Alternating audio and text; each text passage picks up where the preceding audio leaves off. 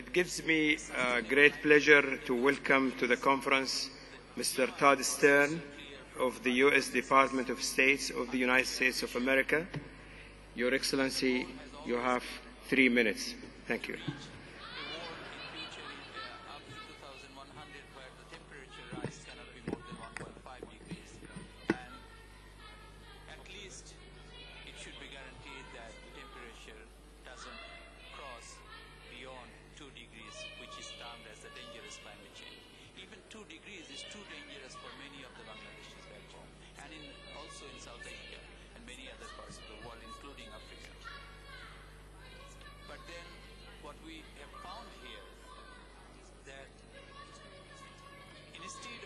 Thank you. Can we listen to the speech? Nobody is listening to you.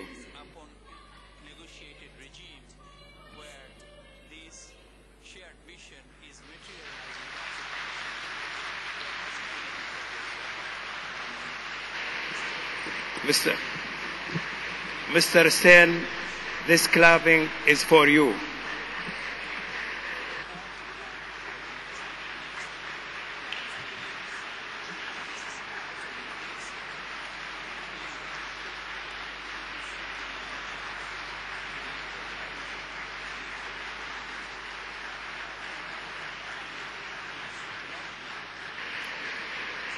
So, Mr. Stern, you have a very nice welcome now.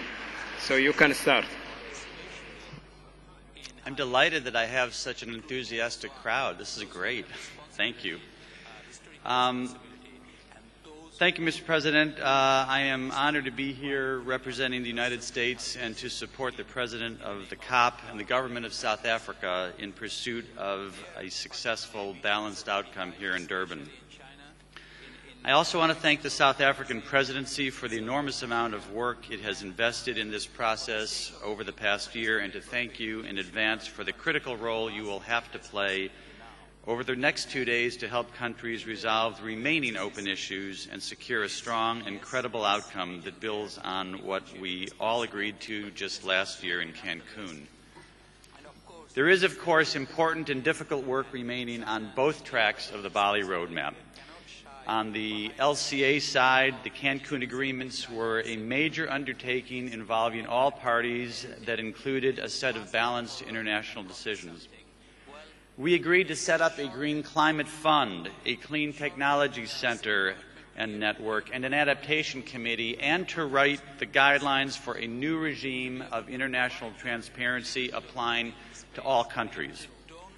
These institutions should guide the international climate action for a long time to come. So a critical part of Durban is to do the work necessary to start bringing these new arrangements to life.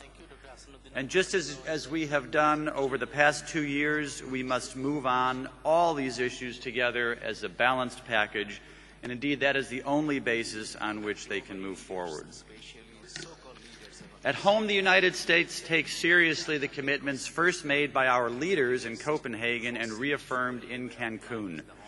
We are making progress toward our target of reducing emissions in the range of 17% below 2005 levels by 2020 through an array of domestic efforts, including robust new national fuel economy standards that will nearly double our automobile fleet efficiency by 2025, as well as the more than $90 billion of investments that we have made in clean energy since the President was elected.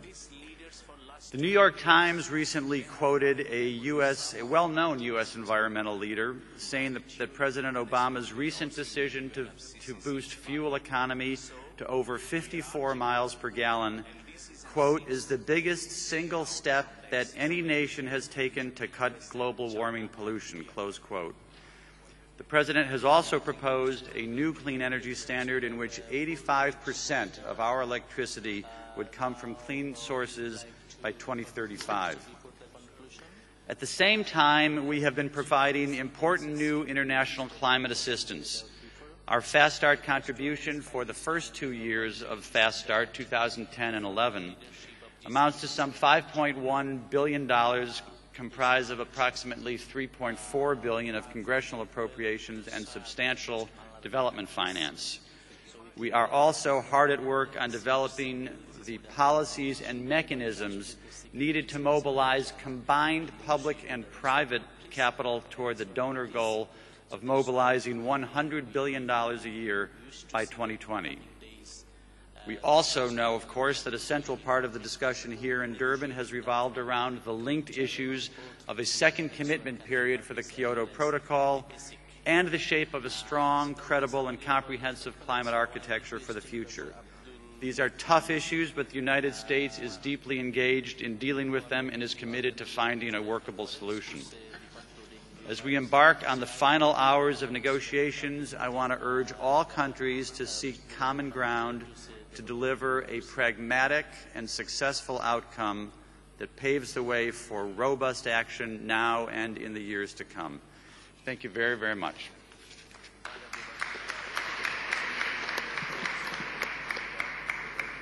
I would like to thank Mr. Todd Stern for his statement and keeping on time. Now it gives me